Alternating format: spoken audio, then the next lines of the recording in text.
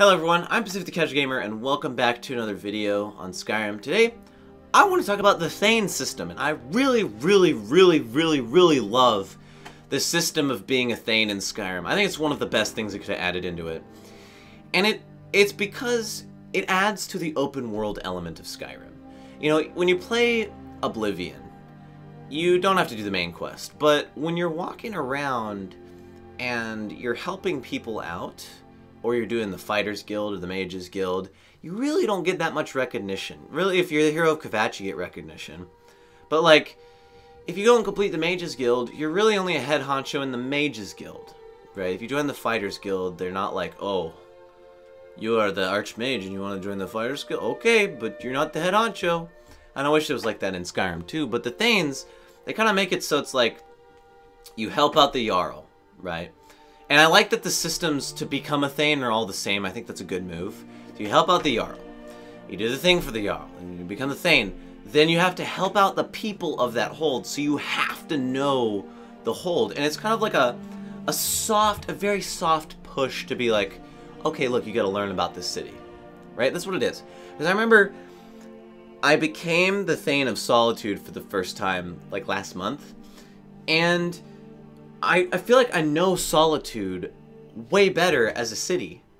Like, the only cities I feel like I know now is Whiterun, Solitude, and Morthal, because I'm becoming the Thane of Morthal.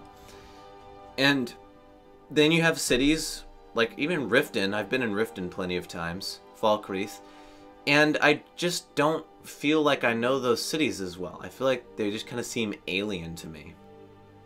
So it's really nice that, you know, you kind of get this exploration of the in-game lore. You know, there's not like Morthal was a ancient city of the ancient times and you have to respect our traditions and the this king name and this name and this thing and this thing and this thing and just no, it's like, hi, we need to do this, and oh, you can help out our people, thank you.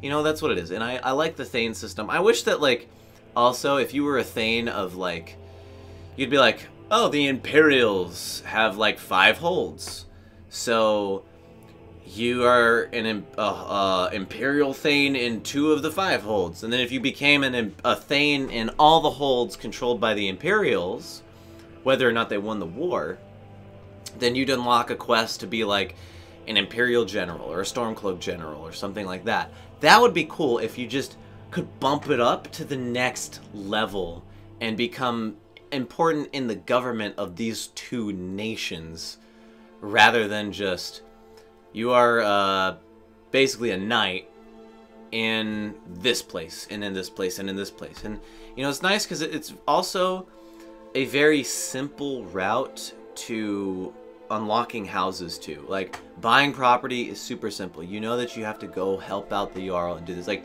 the system that they have in place to become the Thane is very cool.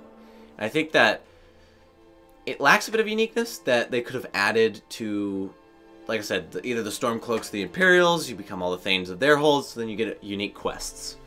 And, you know, crossing the county barriers and all that. So, that's really my thoughts on the Thane system in Skyrim. I love it. It's amazing. Let me know what you think about it in the comments below. Subscribe if you're new for more Skyrim content. I'm Pacific the Casual Gamer. I suck just as bad as you do at video games. And I'll see you next episode, stream, vlog, or Steam it post of whatever I decide to make.